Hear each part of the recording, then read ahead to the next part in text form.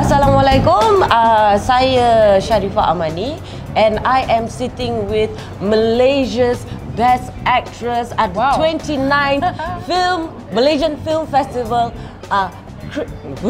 Sangeeta Krishnasamy. Yeah.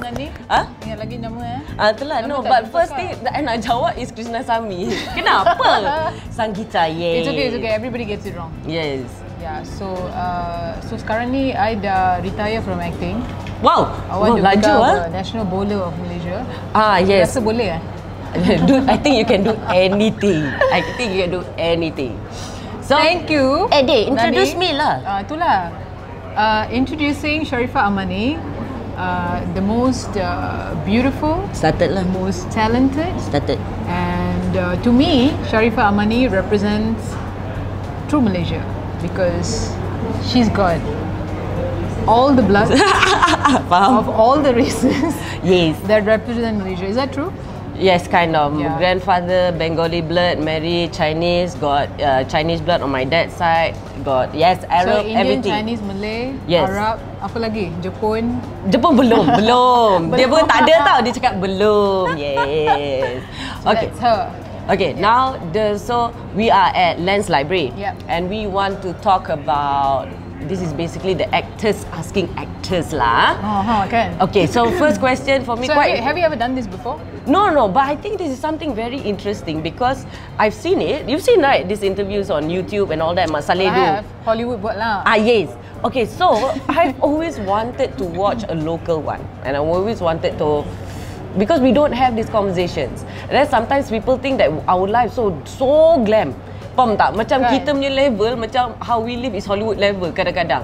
Which is like tidak. Like we don't have a normal life lah. Like we don't have a normal life. But how we do lah. Or get paid. I do lah. Or get paid like the Hollywood people. Faham tak? That's the thing. So I want to ask, for you, what is it like being an actor in Malaysia? Wow. I think it's, to be honest with you, should we have a frank conversation? Yeah, dude, I think that's why we're here. I think both of us were chosen because we're going to tell the truth. Okay. I like the film industry. I was not born into the film industry. I don't have anybody from my family or...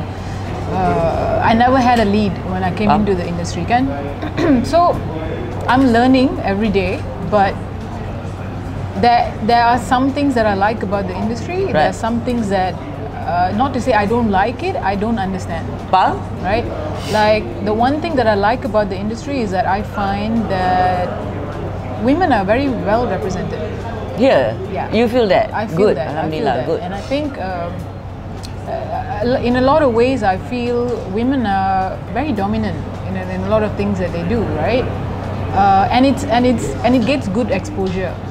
Like I see a female dominant TV show, for example, and stuff like that. Even in films, right? Yeah. Like Golden Ginchu, for example. Yeah. Right. Yeah. So there are a lot of films like that. Yeah. But the one problem that I probably have with the industry is that I think, to be honest, after being in the industry, I feel like the minority in this country is not represented well. Yeah. Agreed. Very. And I think that it is not a proper reflection of what our society is. Sangat, betul. Yeah. Agreed. So that's probably one thing yang I terkilan or tak faham. Yeah. So. But your experience has been very positive. So far, it's been positive. I think it's also because I'm really. I think I might not know what I want, but I know what I don't want. Faham? Don't we all? Yeah. Yeah, if that's not too complicated. No, you know what I mean? Yeah, so I keep up to the fact that I pilih my script. I like that. But now, you know, it's come to a point where sometimes you're just gonna buat sebab you nak cari makan. Yes. You know charma. Yeah. My friends and I call it charma. Job charma. Charma card. Hashtag. Yes, charma. Yeah. Yes. So that's something that I also think that our film industry can learn so much from international production companies. Sangat. I think there are a lot of collaborations that we can do that we are overlooking. Sangat. And I honestly think that we need more support from the government. Agreed. Like what is happening in other countries, like Korea, for example. Yeah. Yeah, because I do a lot of case studies outside of my... Faham. Kan? Faham. So what about you? For me, I don't know. I mean, I love being an actor. I don't want to, nor can I do anything else. I think this is my one true love. I'm happiest on set.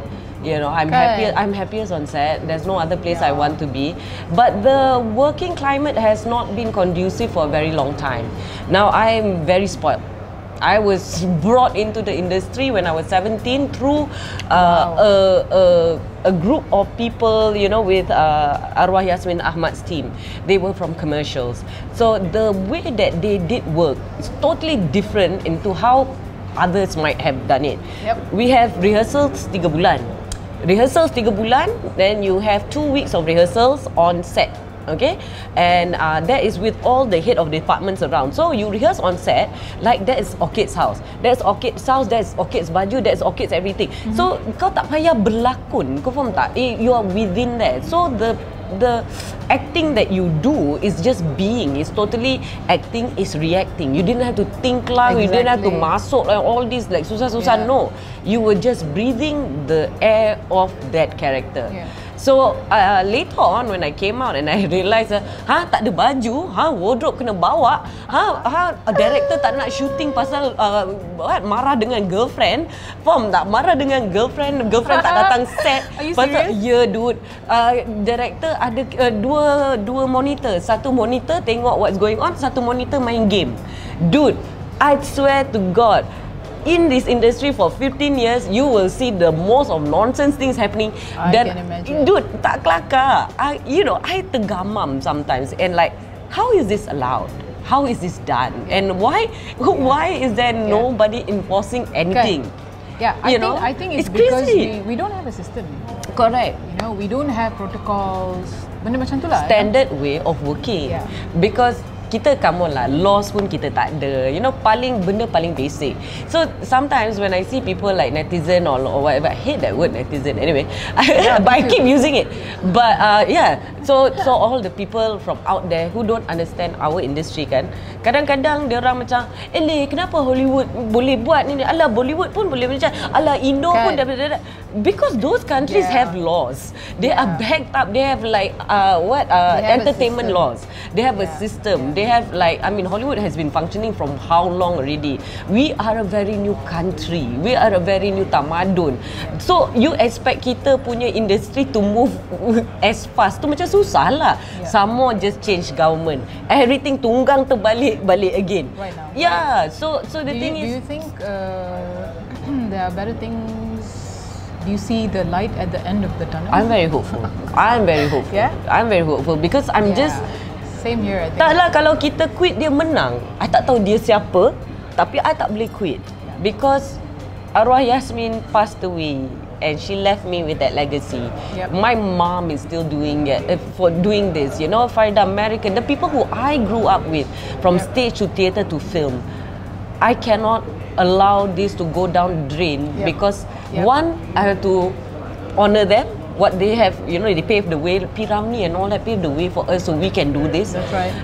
So I need this to continue so that my sisters or the budak-budak or anybody yang pergi belajar filmmaking and come back, so they have a functioning industry to work. And come on lah, film, TV, whatever, we do more than just entertain. It's an expression of who we are, culture, budaya, religion. Faham tak? This is who we are as Malaysians. Baik atau buruk, this is who we are. People learn about an entire culture. Yeah. They learn about languages through movies, you know. Like Hindi baat kar sakte ho. Exactly. I was just going to say that. Like, kyunki mujhe Nani speaks Hindi because she watches a lot of Hindi movies. Just because I feeling kajal. Hari ni pun I feeling kajal. Kan? For feeling. Yes. Oh, tak cukup. Itulah. But yeah, it's truly that. I mean, look at how Korea took over the world. Look how Bollywood took over the world. So we can do that. I mean, that we don't have to feeling to take over the world, but to make a mark in this universe. No, I think we should take over the world. Huh? Nani? We are Malaysian, you know, we are very chill people. Dari dulu kita tak ada masalah. No, that's what I love about us. We don't have problem nak pergi nak menjajah people and all that. No, we are chill people. We are chill. We are all immigrants. We come here to chill. Faham tak? We tak nak kacau dengan orang. But I think it has come to the time that we can really put the spotlight on us, our culture, our budaya, our language. It's about time. Sangat. That you know the world turned their attention to us. Yes. Okay, I want to ask you. You said something just now about the minorities not being portrayed equally or fair. Underrepresented. Underrepresented. Agreed. Yeah. Dude, I think you've made history. I think during FFM, dude. Okay, so dekat Malaysia, for those who you don't know, in Malaysia we have basically two huge award shows. To appreciate the actors or the practitioners lah in the year. So we have FFM and we have Anugerah Screen. Now FFM is basically, can say like Oscar, Anugerah Screen like Golden Globes like that lah. Okay, fine. Now it's not easy to win both in 1 year. Okay, not a lot of people. Nobody does it lah. Nonsense lah. You can count how many people. You did it? I didn't. I'm leaving now. I didn't. No, that's the thing. No, I didn't. So I would win an FFM and then I won't win a screen or whatever. And that's not important because awards is not important lah. If people appreciate you, you say thank you apa benda. Tapi for me that year watching you tapau it, dude. I mean, masa FFM kita tak close sangat. No. Was it FFM or screen? FFM. Yes, it was FFM. Aku stres dengan baju kau. Yang macam apa benda dia pakai. So yeah, aku geram. But yeah, it was that FFM where nobody thought a small film talking about a small film with a huge heart. Did you feel at that point? Yeah. When you watched Adiwira, before the awards even happened. Yeah, yeah. When you watched Adiwira, did you feel a little bit of Yasmin Ahmad's legacy was being brought back? Very much.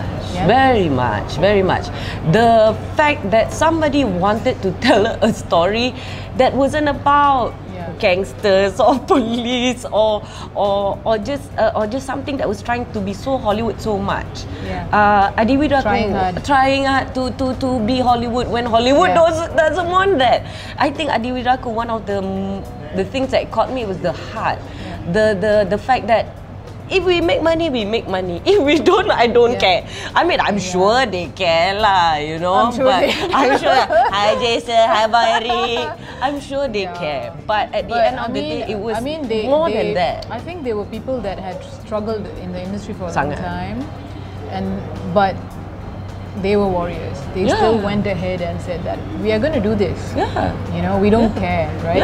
I don't think they were aiming for awards. I think what they were truly aiming to was to bring to bring back that landscape of like films that Yasmin Ahmad did. And I think that was their human main stories, goal, right? maybe. Yeah, because I mean, I have worked with quite a number of directors in this country and production houses, so to speak. They make movies and then they talk so much about it. It's all talk. Like we've done this, we've done. But when I worked with Eric and Jason, right? It was such an humbling experience that they never spoke about it. They never spoke about their movie. They never bragged about it. Even after they received awards, they never bragged about it. You know, and that is I think that is a true. I suppose, I don't know, true heart of a filmmaker, of an honest filmmaker.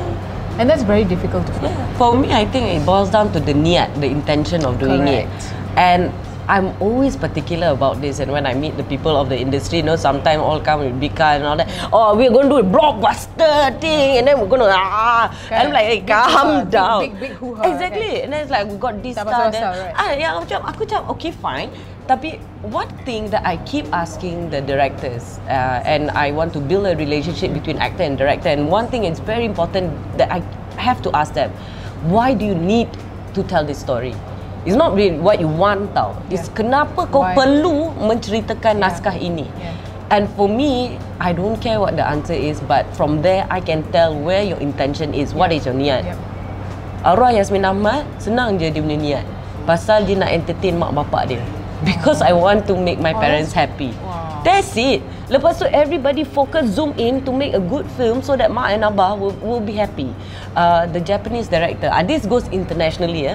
The Japanese director that I work with, why do you need to tell this story? In that movie, we're talking about an old guy datang sini, and he said his grandfather died in the war in Kota Baru on the beach. So it's a love letter to his family. Faham tak? Excuse me. Bless you. So, for me, that's so important. The intention as to why you want to tell the story. And I believe benda ni lah. Kalau niat awak bersih, kalau niat awak suci, insyaAllah it has to be honestly said.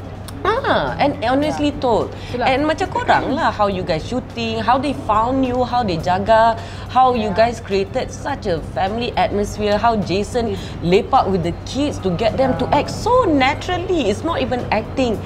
Jason becomes a 13-year-old when he's with a 13-year-old. Best kan? Yeah, that's why till today, okay, I will give them credit for giving me that award. Because if it wasn't for them, because I was at a point where I had already given up, I was like bored. I was like, I don't want to do this anymore, because day in, day out, you get scripts that look the same, that feel the same. You would have probably said that line like 15 times in 15 different... Pasal you hot kan? You punya job mesti macam you perampas, atau you the bad one, or you're the one that they fall in love with. That's all that your life is. That's it. You are the princess or the one to rampas. That's it.